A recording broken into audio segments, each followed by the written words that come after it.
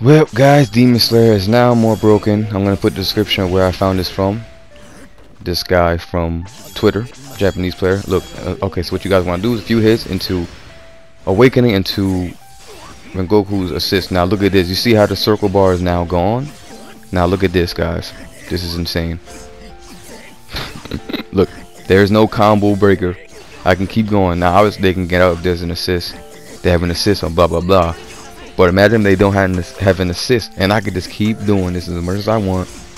I don't gotta waste any freaking stamina at all. And then as soon as they get their support back, I can either go into an ult or I can surge now at this point, you know, because ults, you know, obviously level 2 will go down, so I would be able to surge now, you know. This is insane. Look, 99 hits, bro. I missed, but look, now we can try a different character. I'm gonna do with Nezuko now. This is insane that there is a freaking, now this is a real deal. See, I messed up there. Sometimes it's hard to land it. This is a real deal infinite, basically. Called Rengoku right here. Boom. There you go. As soon as you see the bounce up like that, you did it. If they bounce up from the ground like that, like now, this is insane, guys. Obviously, your awakening meter won't last as long, so it won't be like the whole time. But at the end of this, meter, you can go for an ult. You know, you can go for an ult, or you can go for surge. Now you can go for surge. Now I don't know if you could keep going after. I didn't even try. You can keep going after surge and even keep going. You know what I'm saying? So imagine you go to surge, now you can continue it and then go for an ult. This is insane, bro. Look at this. I can just keep going. I'm gonna try to go for a special move, and I'm gonna go into an ult. This is insane, guys. Like this. Yo, this is insane, bro. Now there's Naruto Storm 4 stuff going on in this game. This is insane. Like 99 hits. You can't even go above 99 hits because you probably weren't never even meant to go that far. This is insane. Bruh. This is insane, guys. This is hella broken. This is insane. Alright, so now I'm gonna try to do this in surge. Now if this works, this is gonna be crazy. Did I get it? Okay, I got it.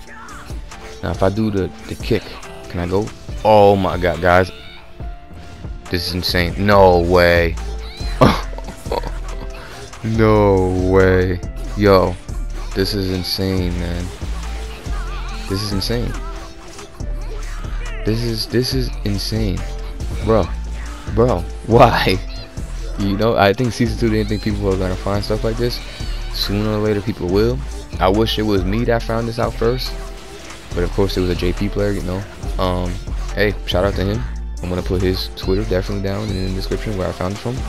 This is insane, man. The fact that you can go into surge too, and every character can do this. Oh shit, I messed up.